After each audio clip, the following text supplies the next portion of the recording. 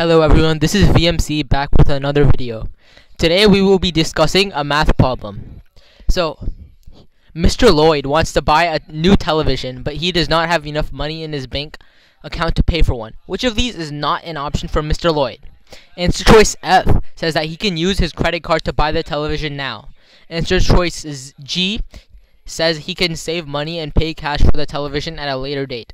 Answer choice H says he can use his debit card to buy the television now, and answer choice J says he can save money and use his debit card to buy the television at a later date. Okay, so let's analyze this. A credit card is basically a card where whenever you pay, the company that you work for pays for everything, but then at the end of a certain amount of time you pay them back all the money that you owe. And then a debit card is you pay yourself. So let's say if you wanted to buy a piece of chocolate that costs $3, and then if you use a debit card to pay for it, then all of your money would be used. Whereas if you use a credit card, the company's money would be used, and then at a later date you would pay the company back for the money that they gave you.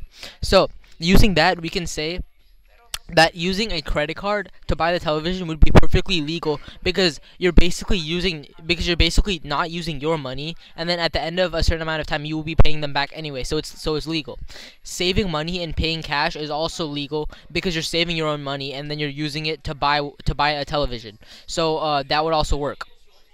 Now, using a debit card would not work because a debit card is using your own money, and it says in the problem that Mr. Lloyd does not have enough money, so then using a debit card would not be an option for Mr. Lloyd.